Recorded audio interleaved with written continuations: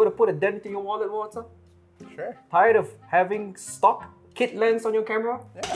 Find out more in this video where we talk about how do you spend your money, big bucks, on 3 different L lenses. This is definitely financial advice. Alright, now if you have additional money to spend on lenses, what kind of lenses should you get first? In this video, I'm going to be answering on what lenses should you buy first for advanced level photographers and video shooters. And for bonus as well, I'm going to be talking about the R7 crop sensor camera to that of the R6 full frame when using full frame EF lenses.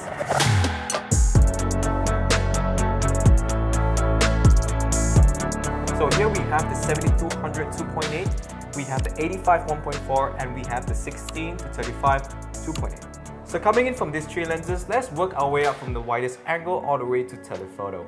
In the widest angle, we have the 16 to 35 and this is at 2.8. So if you have this lens, you basically have the widest angle covered. Why do I use the wide angle lenses? They're basically used for establishing locations, establishing scenes, and putting your talent into a scene. And on top of that, the 16mm does produce extreme distortion unique videos. The 35 works really well for when you're going up close and shooting subjects if you want to have a little bit of separation from them from the background, but not enough for them to not know where they are in the background. So the 16 to 35 works well for establishing shots.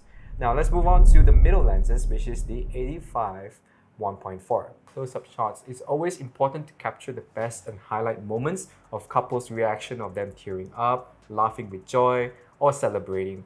And those are the best ways for you to utilize the 85 1.4.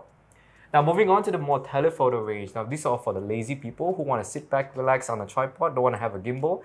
I really do suggest trying the 7200. Among all these lenses here, I think, Walter, that the 7200 is the only one that can't be mounted on a gimbal. I think that's accurate because it's really long and especially if you're using on these cameras, you have the adapters as well. So it's and the lens itself is already so heavy, and then you're adding another distance between. Correct. Them. Yes, yeah. Correct. So another thing to note is that all of these cameras are RF, so we need an adapter, right? We need an adapter, and I'll put a picture of an adapter here. And these are basically volume taking devices that basically prolongs your lens longer than it should be, right, away from the camera. So when you have this kind of length added into your camera, I think the trouble is when you're trying to balance it on a gimbal or glide cam. I've actually never seen people balancing the 7200 on a glide cam, right. But I have seen people balancing the 7200 on a gimbal. All right. RSC2, those kind of really expensive ones. Right. You can theoretically do it, but it's just very difficult for you to mount it on because of the way the lens works. It's so big, it's so long, and it's very heavy as well. Yeah. Alright, so now we got the lenses out of the way. Let's look into what kind of bodies do we recommend for new videographers who actually want to go into the more pro series lines. Into a full frame, we have the R6, and into crop sensor, we have the R7. We're going to be discussing the differences between these two, on the effects on the lenses which are EF full frame, and how does it look. So with the R7 coming in at only 6,299, you're actually getting a great sensor, which is actually a 33 megapixel sensor, and it's cropped, which means it has 1.6 crop. Now moving into how will this adapt into your EF lenses, you actually need to have an EF to RF adapter, which comes free when you purchase an R7.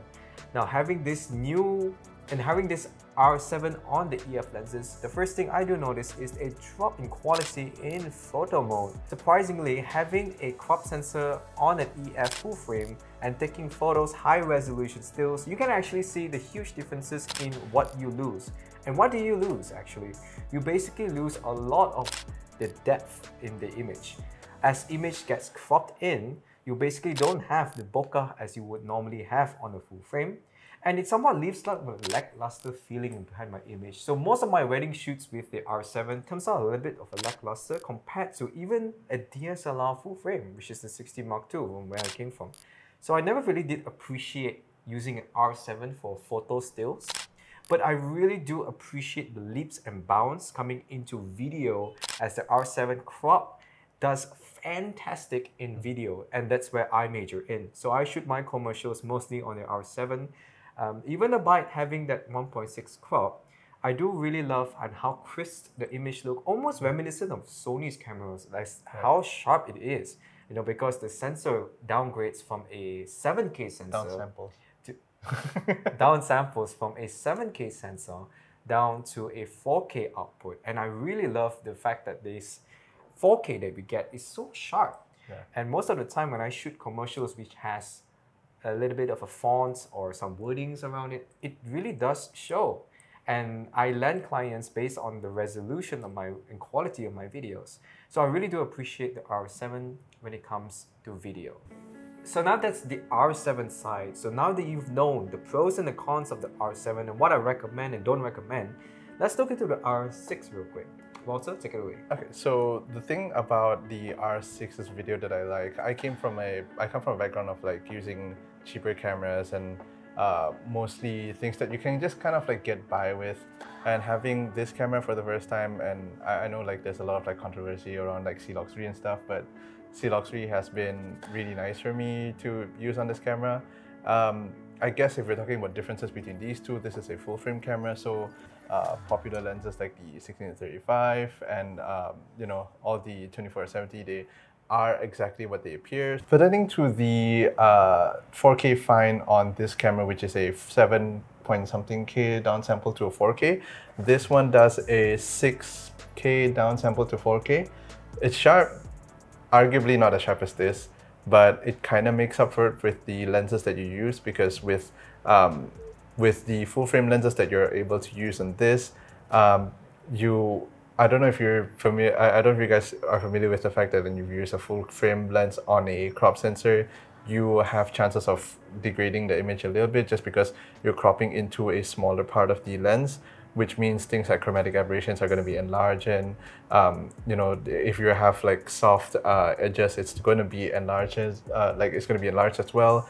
So those could be issues that you might have to deal with on that. For this one, the images, as you you know, whatever the lens is output, whatever the output of the lens is in terms of resolution, the resolving power is going to be exactly the same on a full frame camera. It also has a crop mode, which you can use crop sensor lenses on this. Unfortunately, I think settings like 100 frames per second or 120 is not available in movie cropping mode. Apart from that, it has pretty much the similar specs in terms of frame rate options as well as resolution, right? Except the 4K is only 4K. Does the R7 have only IPV, or does it have all I as well? No, everything's in IPV for... Okay, so that's the same for these two cameras then. Only IPV, unlike cameras like the R5, R3, they have more than just the IPV. They can shoot RAW, they can shoot all I. So you are limited by those, but I haven't had issues shooting IPV yet. Though that could be an ignorant thing because I haven't shot all I yet, so I don't know what I'm actually missing out on. But as for now, like the quality is everything I could ask for in a body will be everything I could ask for in a sensor. It's doing. So what did you take on the R6 for photo? Oh, sorry. Before that, we have to adjust the elephant in the room, which would be the overheating. Oh, it is an issue. Let's look into overheating between the R6 and the R7. Yeah. So if you're deciding to spend a lot of money on a body, you would want a camera to work when you turn it on. Yeah. However, having so much power and processing going through these cameras, they tend to overheat over time. Especially with the small bodies as well. Let's look into the overheating aspects of the R7, and has it actually overheated on our works previously on the R7 and to that of the R6? Okay. So, short answer, no, it has not overheated on my shoots. And mine not as well, but I have to say, on paper, it would overheat really quickly if you're using this on, and depending on the environment. I've been holding it for so long. What? Oh, I sneeze. Oh, sneeze. I've been holding it for so long. On paper, it's meant to overheat.